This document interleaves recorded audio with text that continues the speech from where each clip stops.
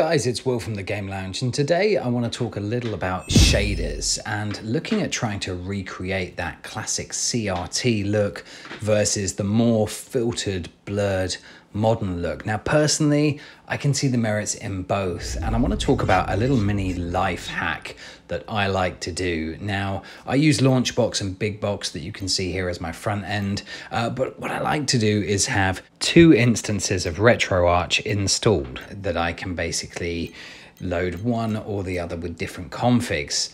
So let's start by taking a look at each. Now I use Big Box, as I say, and you can basically take this and you can use the launch with function and you can call your Retroarch instances anything you like. So I've gone with classic and modern here. And if we launch with the classic, you can see that this is a CRT Royale shader coming up here. And I'm actually using the CRT Royale with bloom and the addition of Balag's composite option ticked, and you can see here it's a really gritty true look that I think replicates CRT really well. Now it is pretty CPU intensive, this one, especially if you have things like run ahead and rewind enabled, but I think it looks really good and gives it that really great look. Now next one we're going to look at is the Scale FX with hybrid, which I think is a really impressive crisp looking shader effect. It almost looks like remastered, and if you use the hybrid version as well, it uses this reverse anti-aliasing, which creates some really interesting depth and shading effects, which again I am very impressed by. Now when we take a look, and one of the big reasons to try different versions, if we look at them both here,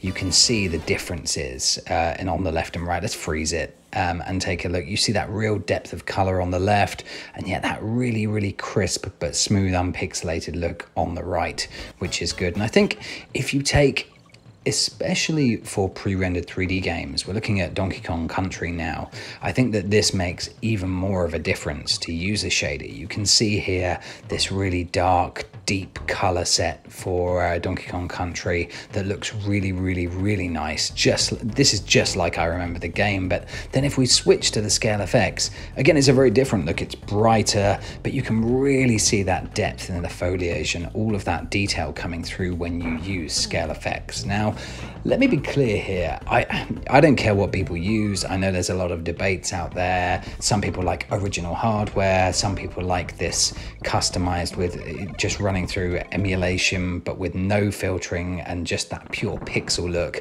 You know, for me, play the games. You know, I think people should be playing the games however they want to, but I think you can really get the best out of it with some of the great community work that is out there that looks so much better than anything currently commercially out there. Now, I'm going to show you some other things that I use this dual setup for. And the first thing is the Dreamcast. You can see here Shenmue, the intro sequence where I'm switching between the standard 4:3 look if I want to play it the way I used to, but then switching to that great widescreen look, which is really impressive. It's actually used by and achieved by cheat codes, and I think you can see the depth of field here. This is something they couldn't even achieve actually when they remastered this game recently on the Xbox and PS4. But you know, again, the community have managed to do this, and I love having that optionality by using different versions of Retroarch in order to actually achieve this. And there's loads of other usage. You'll see here I'm playing a Game Boy game now.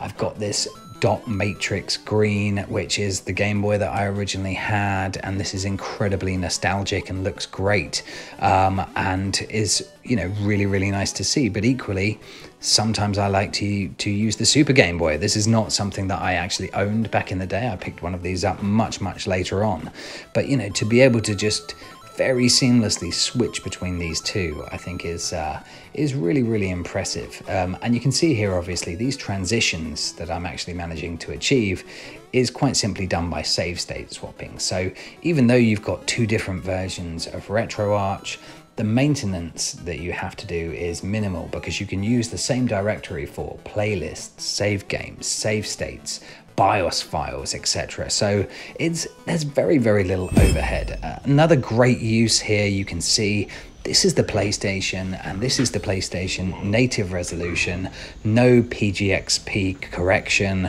which stops those sort of shimmering 3D polygons. And you can see here, still looks great, still brings back a huge amount of nostalgia for me. But obviously there's better ways to play this now, and PlayStation emulation is incredibly advanced. And if we take a look here at the much higher resolution with PGXP, it really does look, you know, some filtered 2D sprites there as well. It really makes the games pop and look fantastic. But equally, I can see purists liking both. So that's my little tip for you guys today. What hacks do you guys have that you use that, you know, could be useful to people out there?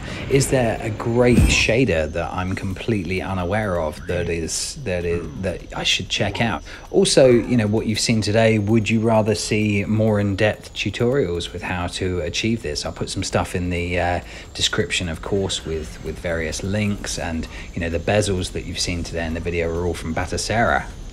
Take care and have a great day.